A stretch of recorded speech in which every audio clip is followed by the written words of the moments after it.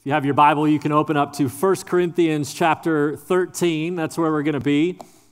If you are a student, young or old, if you are a student, you might have thought you were on Thanksgiving break, but I'm going to ask you to hang with me for just a minute, and we'll let you back on Thanksgiving break here in just a second, because I have a math problem that I want to give you. But good news is, you're not just being tested, there is a reward. I have a $10 Starbucks card for whoever gets this first, okay? We're going to have a math problem that's going to come up on the screen, and it's going to be an algebra problem, and you're going to solve for x. Now, there's other variables, and you're going to be told what those values are for each of those, and if you, or when you know the answer, I want you to raise your hand, and I'll be looking out here. First person to raise their hand, we're going to see if you can get it right. If you get it right, you get $10 to Starbucks, which seems like a pretty decent deal, and then you can go back on Thanksgiving break, all right? So here is the equation right here. Solve for x.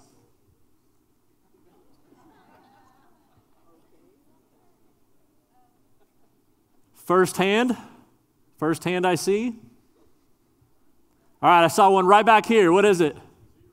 0. That is the correct answer. I have a Starbucks card for you after the service. The answer is 0. Now, you might say, why did I do that? By the way, you're back on Thanksgiving break, okay? So no more schoolwork now for a week at least. But why did I do that? Because this passage we're talking about, Paul starts with an equation that looks exactly like that as he's describing what love is. So today we're talking about what is love. But I want you to know in 1 Corinthians chapter 12, the chapter right before it, many people, if you've been around church for very long, you might have heard it. It talks about spiritual gifts. That all of us who are in Christ, if you've received Christ, you also have the Holy Spirit who gives you spiritual gifts, and how you and I can use those spiritual gifts to build up the body. Just like your body, you have all these different parts working together to do what you need to do. And he talks about that none of the parts are more important than the other. The important part is that all of them are working together for the same purpose in the body of Christ. So he talks about all this kind of stuff and it is encouraging and challenging the church at Corinth to use their spiritual gifts to build up the body of Christ all together, everybody doing their part all together. But then he says at the end, he says, and I will show you a more excellent way. And that's where we pick up right here. And here's the equation. Verse 1 in chapter 13. Paul says, if I speak in the tongues of men or of angels, but do not have love, I am only a resounding gong or a clanging cymbal. He says, if I have the spiritual gift of speaking in tongues or eloquence, I can speak great words.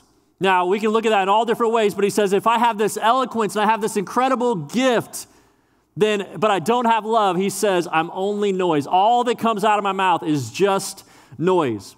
Verse 2, he says, if I have the gift of prophecy, I can fathom all the mysteries and all knowledge. And if I have faith that can move mountains, but do not have love, I am nothing. He says you can be a prophet, you can have all understanding, you can have all knowledge, not some knowledge, not most knowledge. He says you can have all knowledge and you can have faith that moves mountains. But if you don't have love, you might look at that first side and say, I have a lot. But if you don't have love, he says you have nothing. He says you are nothing.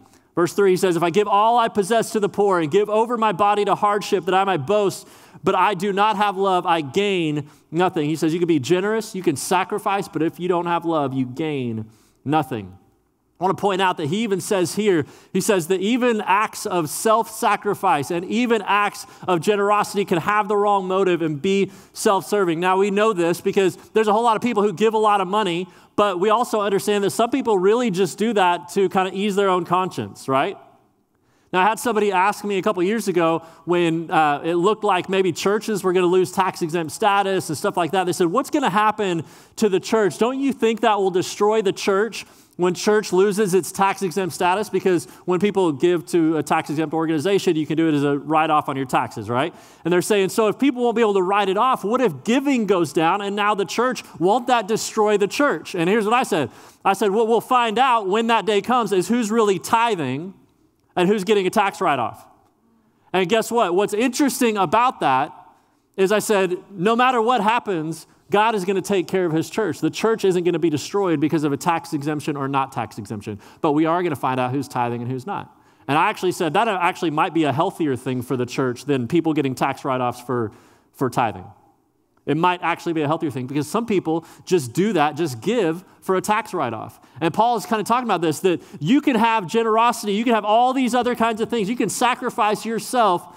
And he says you can still end up without love, you could still end up gaining nothing. Now, we have that equation. We'll bring that equation back up, and you'll see I said solve for x, and basically what the picture was, you wonder what all those different letters were. If you have 365 days of eloquence, of speaking great words, spiritual words, all that kind of stuff, 365 days of all knowledge, all wisdom, and you have 365 days of generosity. Guess what? When you calculate that left side in the parentheses, some of the junior hires are like, I don't know what they're talking about. That's all right.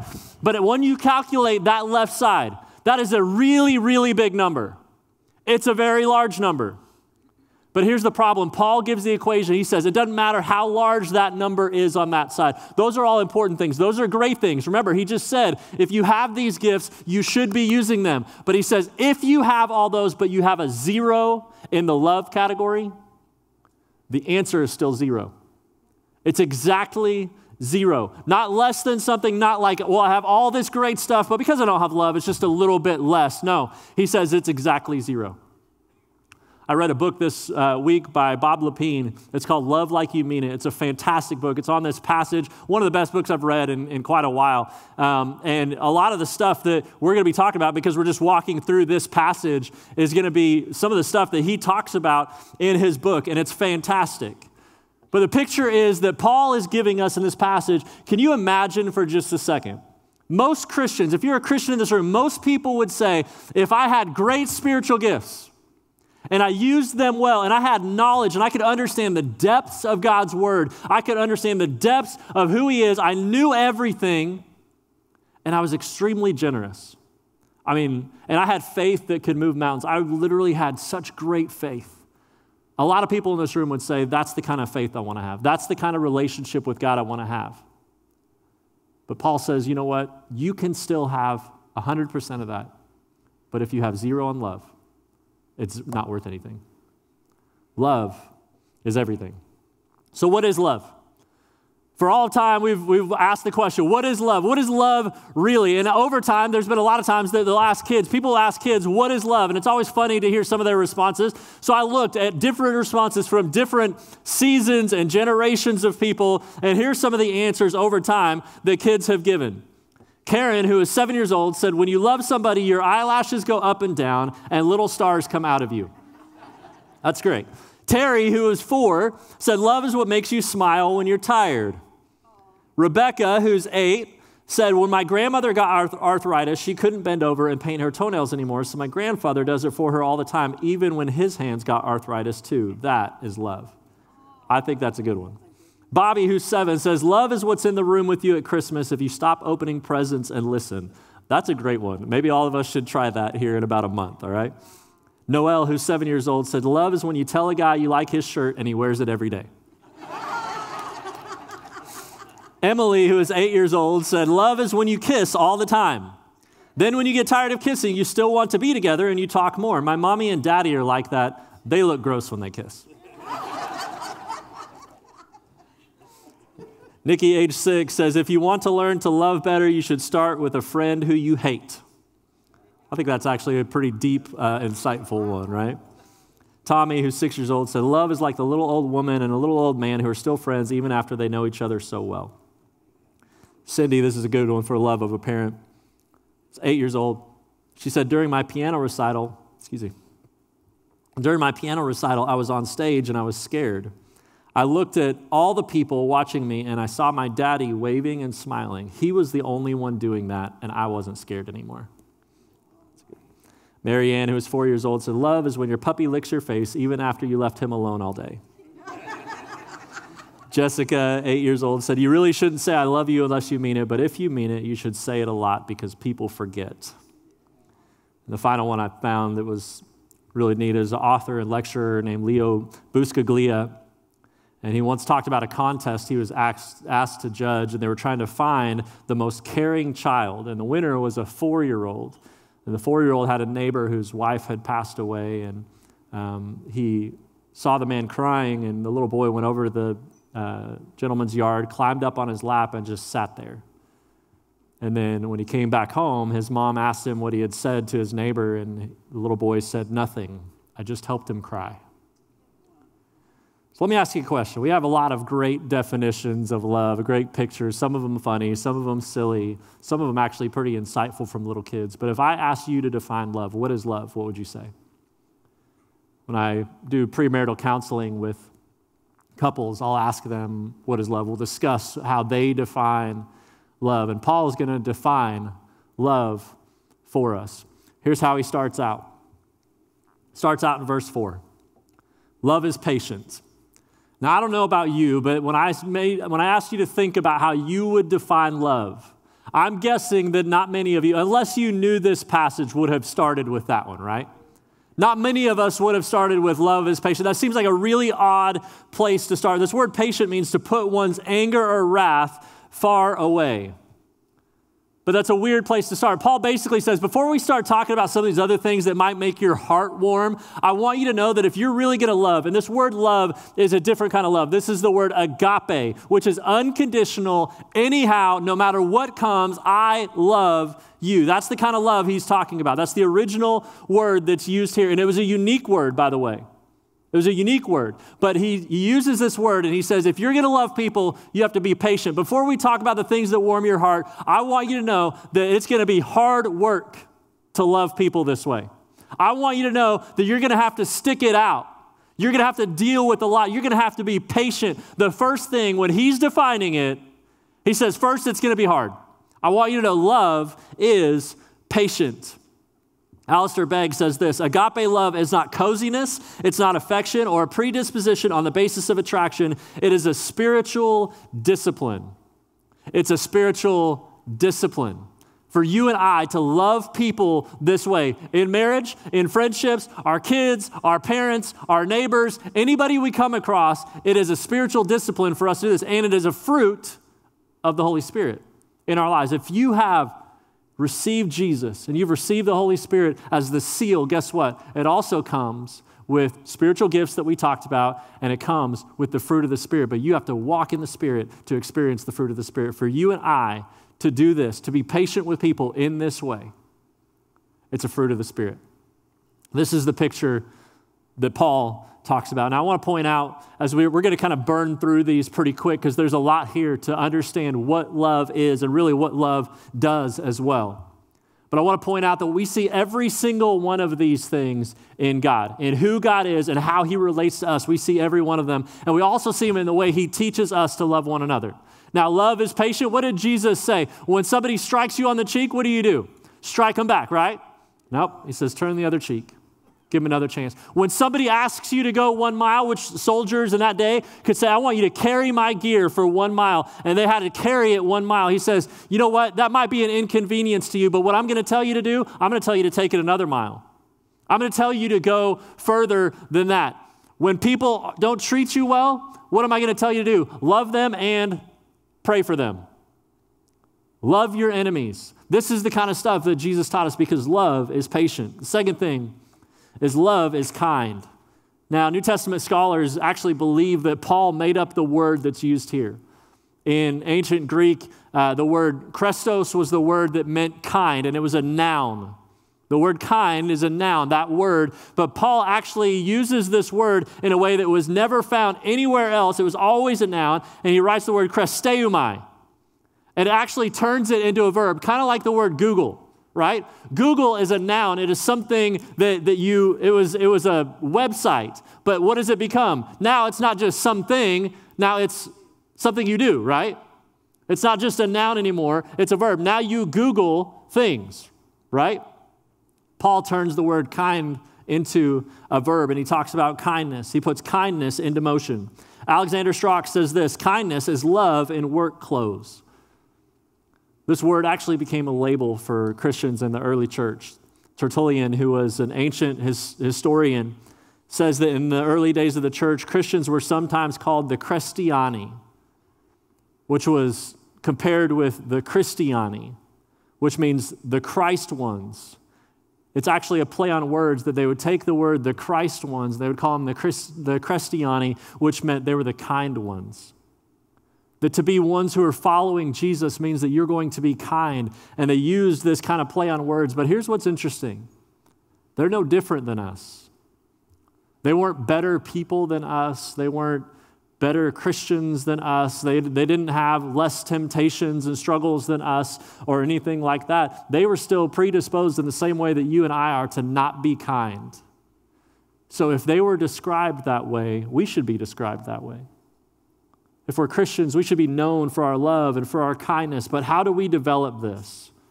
We develop it by reflecting on who God is and the kindness that he gives to us. Michael Card says this. He says, the great surprise of the Hebrew Bible is not that God is awesome or holy. These are characteristics that we would expect from God. The great surprise is that he is kind, that he is a God of hesed, which that word means loving kindness. It's not a surprise that he's amazing. It's not a surprise that he's awesome, not a surprise that he's holy, but it is a surprise because we don't see this in any other religion, anybody else, except for the one true God, that he is also the God of loving kindness. And when we reflect on the God of loving kindness, it gives us the opportunity and the ability to be that and to reflect that as well. Next thing is love is humble. It does not envy, verse 4, it does not envy, it does not boast, it is not proud. Now this word proud, the word arrogant, is used 7 times in the New Testament. But what's interesting is 6 out of the 7 times in the New Testament, this word is used for arrogant or proud. It's used in this letter that Paul writes to the people in the church of Corinth, because this was a major issue for them. So how do we humble ourselves? If we're going to be humble, if we're not going to be proud, if we're not going to be boastful, how do we humble ourselves? Jeremiah 9 says, this is what the Lord says. Let not the wise boast of their wisdom, or the strong boast of their strength, or the rich boast in their riches, but let the one who boasts boast about this, that they have understanding to know me, that I am the Lord who exercises kindness, justice, and righteousness on earth, for in these I delight, declares the Lord. For you and I to be humble, we have to remember that we have nothing apart from the Lord. We have nothing to offer anybody apart from the Lord. Everything you have of any value has been given to you by the Lord. And when we reflect on who he is, it humbles us and puts us in the right position. The next one is close to it. Love is generous. Love is generous. It says, it does not dishonor others. It is not self-seeking. There's a story of a mom who was making cookies, and she had 2 boys. And the boys were fighting over who would get the first cookie. I know if you have 2 boys in your house, that would never happen in your house, right?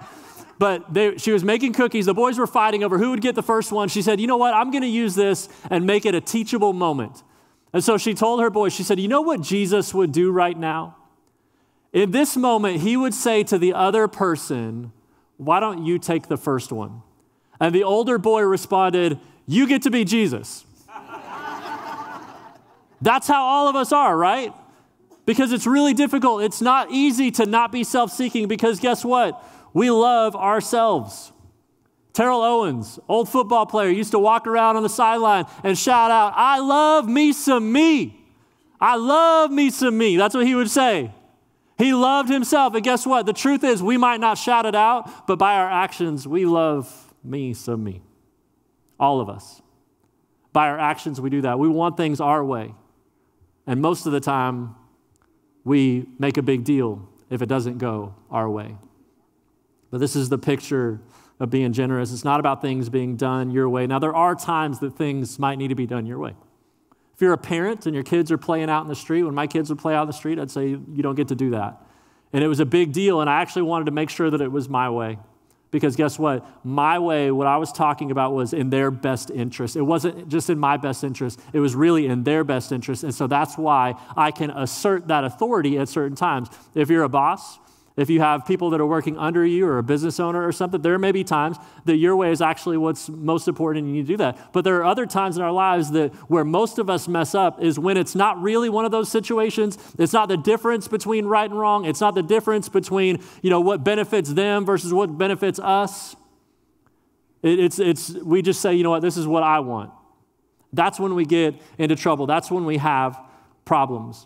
There are times, again, God even insists that things are done his way. Do you know why he insists that we do things his way and we live life his way? Not because it's what's best for him, because it's what's best for us. That's the picture that he gives. The next thing is love is forgiving. It says it's not easily angered and it keeps no record of wrongs. Resentment and bitterness destroy all kinds of relationships. The Bible says that you and I should forgive as the Lord forgave us. Now, I want you to think about this for just a second. How has God forgiven you? How has God forgiven you? To what extent has he forgiven you? Here's the extent. When you are an enemy of his, when you're against him with your back to him, guess what he did? He pursued you so much that he said, I love you, even though you're against me, even though you're an enemy of mine. I love you so much that I'm going to send my son Jesus to come and pay the price that you deserve to pay, because the punishment, the wages of our sin is death and separation from God. God says, I love you. And he said he loved me so much that he sent his son to pay the debt that you and I owed. The sin that has been forgiven by his work on the cross. And here's what's interesting about it. The thing I love about it. The Bible says, we hear people all the time say, you know what God does? He forgives and forgets. I want you to know God doesn't forget. You don't find that anywhere in Scripture. God doesn't forget. Here's what the Bible says. It says it in Jeremiah, also says it in Hebrews. God doesn't forget. He chooses to remember no more. God is not forgetful. It didn't slip his mind who we were. No, it was the exact opposite. It was so much more loving that he said, you know what? That might be true, but I am taking that idea and I'm putting it out of my mind when I look at you. I choose actively to remember no more. The Bible says that God separates our sin from us as far as the east is from the west. By the way, that's not East Houston to West Houston. And that's not even on the planet. That's in the universe that he has created. That's pretty far that God would separate our sin from us as far as the east is from the west. We have a really small picture of east to west. God has a really big picture. And God's word says that he separates our sin from us as far as the east is from the west. He has forgiven you. And guess what? You will never, ever, ever have to forgive somebody to the extent that God has had to forgive you. And the Bible says that we should forgive in that same way. There's never anybody that's going to sin against you personally to the extent that you and I, and the number of times that you and I have sinned against God, but God is a God of forgiveness. So for some of you today, you need to know God loves you. He paid the price for your sin and offers you that forgiveness today. And if you've received that forgiveness, guess what? We should be offering it to other people. The next is that love is virtuous. It does not delight. Love does not delight in evil. Did you know that we don't love people by rejoicing at wrongdoing? There's a whole lot of people in our world right now, even a lot of people that claim the name of Jesus, who would say, well, if we're going to love people, we're going to love all people, and we're going to celebrate them and who they are and just let them be. No, that's not actually what love is. Love does not rejoice at wrongdoing. We don't love people by affirming or supporting sinful behaviors. That's not what we do. It's not loving to enable sin. And you have to remember, Paul is writing to a group of people, to a church of people who are known to be carnal people who lived in a city that was notorious for immorality. These people that he's writing to in the church of Corinth, there was division, there was quarreling and fighting, there was sexual immorality. They even had times where they would have people that would come to take up communion, to take the Lord's Supper, and use it as an opportunity to get drunk. And then they would affirm themselves, and they would give themselves acclamations and accolades and talk about how spiritual they are. This was the people he's writing to. And he says, we don't affirm this kind of work. They would commend themselves for being spiritual. And Paul's like, you guys are a train wreck and you don't even know it. It's a mess what's happening there, but it's impossible to love God and to love other people and rejoice in wrongdoing. This is what Paul's saying. But on the other side of that, we have to be careful we don't fall into self-righteousness. To rejoice in wrongdoing, and there's some people who will say, you know what, I would never rejoice in wrongdoing. I would never do that. In fact, I'm going to let people know and make sure that people know that they are wrong. Now listen, there are times very clearly in Scripture that we're going to take a stand, but here's what happens. What happens is that a lot of Christian people look at a person and yell at a person or are harsh to a person about who they are. The Bible doesn't talk about it that way. What did Jesus do when the woman was caught in adultery? First of all, he kind of created space for grace. And then he said, I don't condemn you, but go and sin no more. He said, first, I love you. I'm going to offer you my love. I'm going to offer you my grace, but I'm also going to tell you the truth. What a lot of people want to do is they say, you know what? I know there's something wrong, and first thing, I want them to know that there's something wrong. And we have a world where you and I can do that. You can send a text message, you can send a tweet, you can post a comment, you can do all these kinds of things in just a moment and let anybody know how you feel at any given time. We don't have to wonder how people feel. But you know what people do have to wonder? Are they loved? When it comes to Christians, when it comes to those of us who follow Christ, they should never wonder if they're loved. They should know first that they're loved. And this is the picture. The next thing is love is honest. Verse 6, love does not delight in evil, but rejoices with the truth. Love doesn't hide things. I know all of us in this room, every single one of us in this room, one of the things that we want, probably almost more than anything else, is to be fully known and fully loved. To be fully known and fully loved. But here's the fear for all of us. All of us kind of fear, every one of us has this kind of fear. That we know that if we were fully known, we wouldn't be fully loved. We have that fear in our minds, in our hearts, and so what we do is we hide things. We think, I don't want them to know this, because if they knew this, they would think differently of me. Now, God is the only one who can do it perfectly, who fully knows us, fully knows you, and still fully loves you. God is the only one who does it perfectly 100% of the time. But all of us have that fear. The guy who wrote that book that I was telling you about told a story of his wife sent him to the grocery store and gave him a list of items to get. And he said, and I relate to this, he said, when I get a list of items, I still go up and down every aisle in case there's something that's not on that list that I find out I want, right? And I'm one of those kind of people. But he said he bought a bag of Cheetos, and he knew that his wife wouldn't be happy with him for buying a bag of Cheetos. So he said, when I got home, I took the bag of Cheetos and I left them in the garage where she wouldn't see them. And then I went inside and took all the groceries that were on the list and put them on the counter. And she said, so this is everything that I asked for? And he said, yep, that's all the groceries. And she said, well, this receipt says there's Cheetos. Where are the Cheetos? He said, I was busted. Now, he told the truth. He got what was on the list, but he didn't tell all the truth because he was afraid that she might think of him different. Now, she definitely did after he lied, right? But let me ask you a question. What are the things that are kind of like that you'd hold back because you're afraid somebody might find out and think differently of you? Can you imagine if we were all honest? Out of love, we were honest. If you're married, can you imagine if you knew 100% of the time there was a 0% doubt in your mind that your spouse was being 100% honest all the time? Now, you might say, that's weird. Like, I feel like my spouse is honest. We all have that, but we all know that every single one of us have things that we're ashamed of, things that we're guilty of, things that we might try to hide, or it might be a bag of Cheetos. It might be something that stupid, that simple. But we all know we have that inside of us, right? But what if over years of knowing that you were honest 100% and they were honest 100%, do you know what kind of relationship you can build that's based on honesty like that?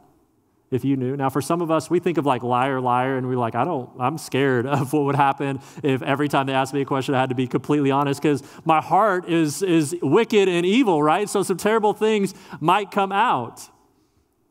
But love is honest. Love doesn't hide. And we can build all our relationships on truth like that. Next thing is love is tenacious. It says it always protects, always trusts, always hopes, and always perseveres. That's kind of funny as I think through this. I thought of a sports fan, because that's what sports fans do. Always protect, always trust, always hoping, and always persevering, right? Like right now, there are people putting on their face paint for the Texans game right now, or they probably already have it on. They're at the game and they're ready to roll. And you know what? The team hasn't really been awesome and amazing. If you're a Cowboys fan, you do this every year, right? You say, this is our year. We know this is our year. And so far, it hasn't been that year for almost 30, okay? So, but if you're a Cowboys fan, you still do that, right? All of us, if we're dedicated to a team, we love our team. And we're always hoping the best. We're like, this could be it. I want what's best. I want the team to succeed. Listen, if we had that same desire, that same kind of love for people where we loved them, we wanted them to succeed, we wanted the best, we were going to protect them at all costs, we were going to hope and trust that there's the best inside of them, and this might be the moment that God brings it out, then we're going to persevere in our love for them. That's the picture that Paul gives. And the last thing, he says in verse 8, love never fails. Love is unfailing. Another word that might be more apt for today is love is undefeated. This kind of love is undefeated. And here's what's interesting. When things that are not supposed to fail, it's devastating. Think about just recently in Florida, the buildings that collapsed, right? You shouldn't walk into a building and feel like it's going to come down. Like that's just, like it's mind-blowing to us, and it's so tragic when that kind of stuff happens because you're like, that shouldn't happen. That is not supposed to fail. We know there's a lot of things in our life that could fail at any given moment. I've jumped out of a plane knowing that my parachute could fail, right? I believed that it wouldn't. That's why I did it, but I knew it could. There's a whole lot of things we know can fail and can go wrong. But when things we say should not ever fail us, it's absolutely devastating. This type of love does not fail. Here's the problem. Our love for other people will at times fail because we are imperfect. But God's love is not like ours. Here's what Lamentations says. The steadfast love of the Lord never ceases. His mercies never come to an end. They are new every morning. Great is your faithfulness. God's love for you will never, ever fail. And when we receive that kind of love, we can offer that kind of love to other people. There's an old saying that says, hurt people. If you've been hurt, it's not unusual for you to be somebody that hurts other people. I want you to know something that's the opposite is true. Loved people who've received this agape, unconditional, anyhow, no matter what type of love, loved people love people. If you want to know how you can love people this way, it starts with receiving that love yourself.